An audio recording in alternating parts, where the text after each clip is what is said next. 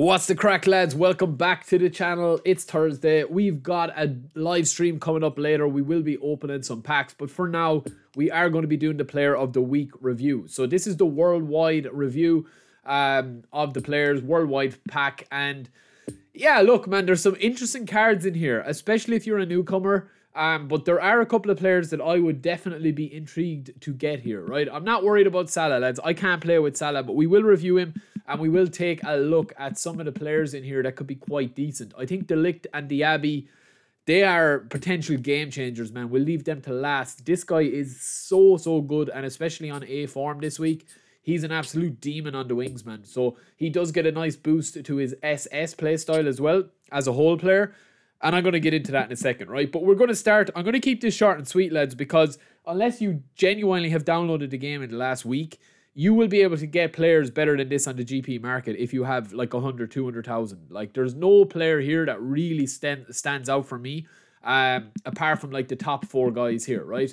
Even somebody like Depay, like he's on A form, but his standard version is very good as well, and similarly compares to this guy, right? So we're going to start with kind of worst to best.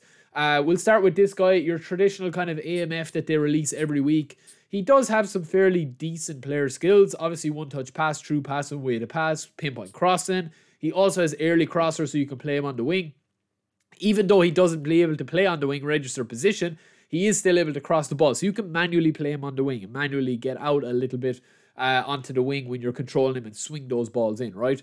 Biggest issue with this card, speed, lack of aggression. Obviously, you don't need that much aggression if you have a really solid defensive team. But this guy's lack of aggression, I think, is going to be a little... Or not lack of aggression, lads. What am I talking about? I'm talking about physical contact. That's my biggest thing here. I'm talking about aggression, but he has 70 aggression. I mixed up the words. His physical contact, when he gets into those areas, right, he does have fairly okay balance, but that lack of speed and acceleration make me think that this guy is not going to be good enough in that AMF role, especially when you can get AMFs for like 50,000 and they're beasts.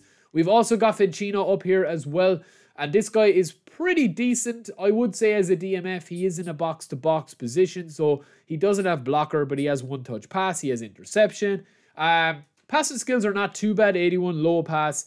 I would probably skip on him if I got him. I don't think I'd probably get him in my squad. If you are a newcomer, I would definitely recommend checking out my DMF top players for all budgets video, because there are players better than him in there by a mile, right? We've also got Mancini here, Mancini. This guy has got blocker, interception, area superiority. He only has standard form, but he's on A rating this week, so that won't make a difference. What I like about this guy is he's tall. He's not that slow. 72 speed, 71 acceleration is quite decent, I would say, for a centre back, especially that's able to have a bit of tight possession with 71.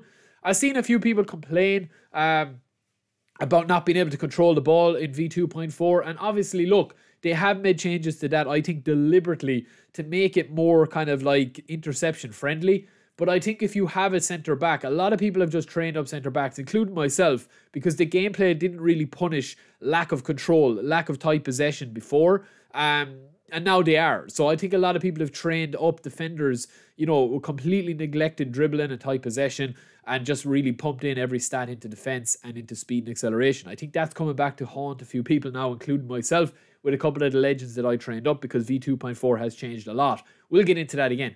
Tackling, aggression, pretty decent. He's not a bad player, but again, there's a lot of players on the bench. Jose Sa, I mean, I'm not going to worry too much about this guy. If I do get him, I'm not going to be playing him. Long throw, but no low punt, and that is enough for me not to play him. You know, long throw is obviously key, but again, that parrying at 78 goalkeeper reflexes, you can get a goalkeeper for about, you know, 60,000 GP. That's going to be better than him. We've also got Depay and Danilo Pereira. Obviously, PSG going out. We'll cover that in the live stream later, what it might mean for their team going forward. He's down as a centre-back. Obviously, his register position before, his standard version is a DMF. I like this guy. His lack of acceleration is a small bit of a worry, but his player skills more to make up for it. One-touch pass, interception, blocker, really nice low pass, and ball control for a CB. This is what I'm talking about. This is where they're pushing the gameplay now.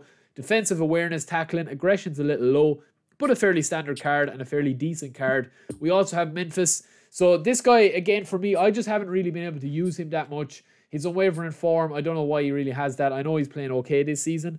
A couple of injuries here and there, but yeah, I mean, he's got double touch, first time shot, chip shot control, long range curler. Fairly decent player, but these centre forwards are kind of a dime a dozen. And the game does really reward these players.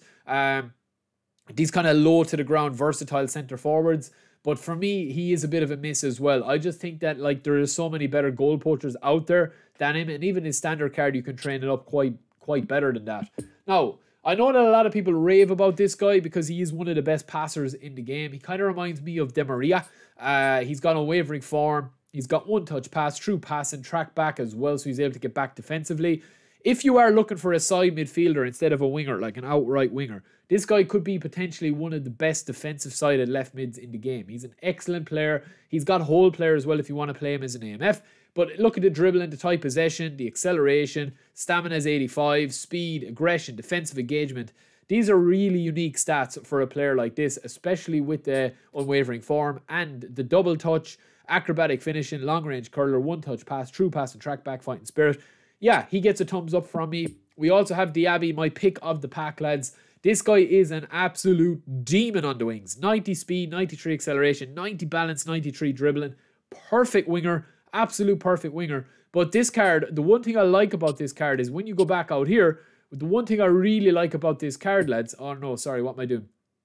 The one thing I like about this card is the fact that he has got a couple of nice skill moves as well. Now, he does have standard form, but the true passing here is a big key move when you're playing with this player, that you can play him SS, right? You can play him as pure speed if you want to, but the fact that he has got dip and shot, long range curler, long range shooting, and true passing means that you don't need those high passing skills. 78 is more than enough that you can literally just like blistering pace, but you also have the passing ability there as well. He's my pick of it. Salah, me and Salah just don't get on, man. It doesn't help that I'm a United fan either.